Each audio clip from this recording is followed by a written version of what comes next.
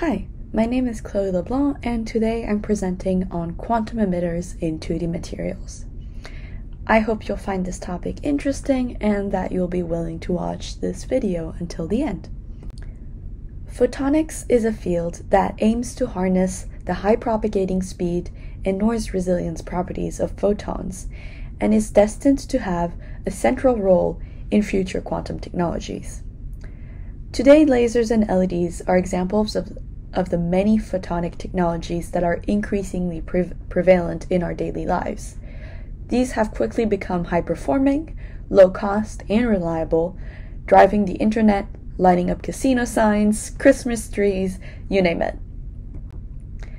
A new frontier of photonic research has been the development of non-classical light sources that produce streams of photons with controllable quantum correlations. For instance, the single photon emitter, which I'll be referring to as SPE.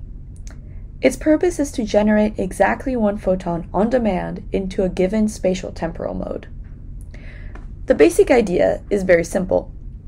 A single quantum emitter, such as a quantum dot, an atom, a molecule, a diamond's nitrogen vacancy, or semiconductor's impurity, is excited with a pulse source, after which a single photon with the desired properties is isolated at the output.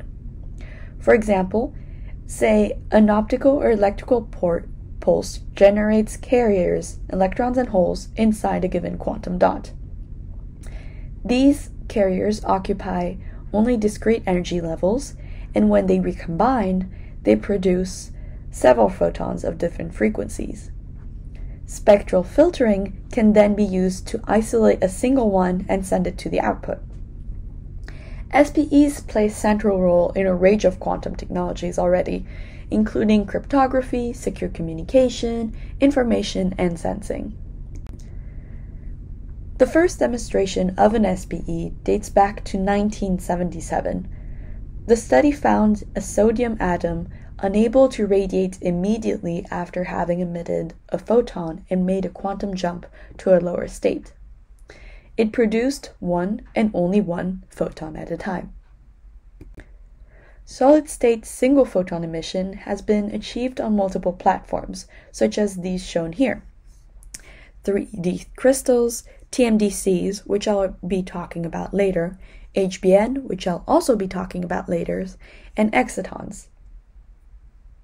None of these single-handedly satisfies all prerequisites for an ideal SPE, which include brightness, or the rate of photons extracted from the system, single photon purity, which quantifies the one-at-a-time behavior and non-classical nature of the SPE, indistinguishability, or how well defined the spatial temporal mode of two photons emitted from the same or different emitters is, and stability and reproducibility, which set a practical limit in terms of yield, scalability, and reliability. Self-assembled indium arsenide quantum dots are considered state-of-the-art in terms of purity and indistinguishability.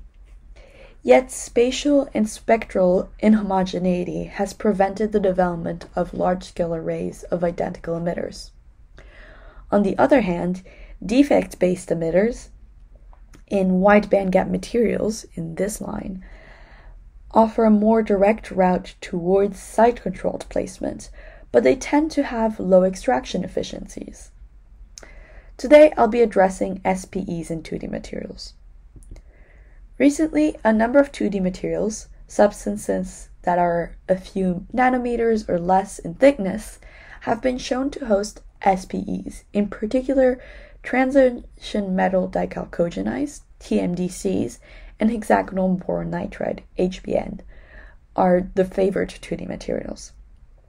The brightness and purities measured in those are comparable to that in indium arsenide quantum dots and diamond and V centers.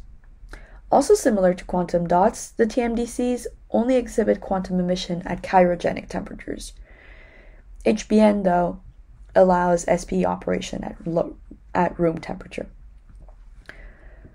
So why particularly care about emitters in 2D materials?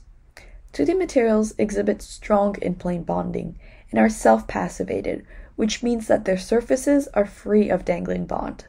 Consequently, 2D materials can easily be integrated with high precision in photonic devices. 2D materials were first reported in 2004 when Dr. André Geim exfoliated a flake of graphite with Scotch tape and repeated this task about a gazillion times to end up with ultra-thin flakes of just a few atomic layers in thickness. These had a huge conductivity and were named graphene. The thickness of a monolayer is in the same order as the electron mean free path in that layer, which means that you can obtain quantum confinement. As a result, 2D materials exhibit quantum properties that are generally absent in their bulk counterparts. This includes the ability to host quantum emitters and spin defects. Examples of quantum emitters in 2D WSE2 or tungsten diselenide are shown as bright localized spots in this map of PL intensity. Emitters in atomically thin materials can be more easily accessed. Given that the SPEs are embedded in a monolayer, total internal reflection can also be avoided, and the light extraction efficiency can be very high. The origins of SPEs in TMDCs are still under investigation. The emission is detuned by several millielectron volts from the exciton transition and tends to appear at the edges or in proximity to wrinkles on the flakes. In 2015, it was actually proved that this is because SPEs have a high tendency to appear in strained regions.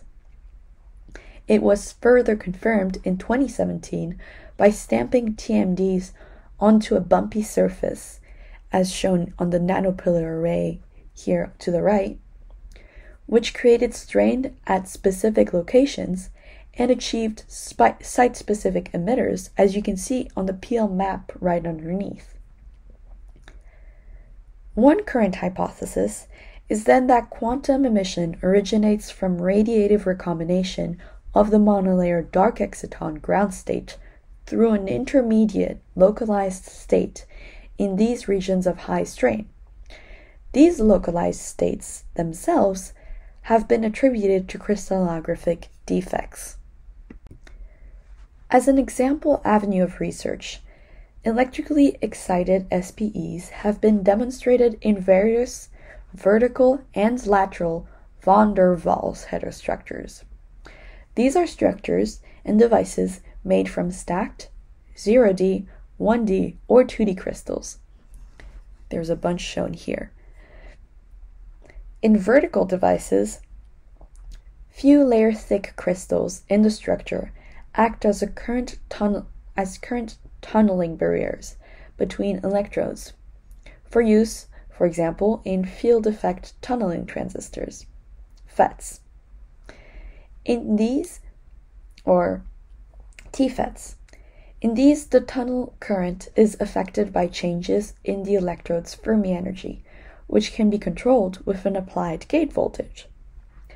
An increase in the Fermi energy effectively lowers the tunnel barrier, allowing for current to flow through. Van der Waals tunneling devices exhibit an on-off switching ratio of over 10 to the 6 at room temperature. Such structures provide an excellent pathway for scalable on-chip quantum technologies, although they generally lack single atomic defect level spatial precision. Other schemes have been suggested, for example, local electron injection through a gold-coated plasmonic tip. These could even provide insight into the nature and characteristics of the emitters through local electrical perturbations. Now that we've covered the advantages of 2D SPEs, let's take a look at an instance of a roadblock.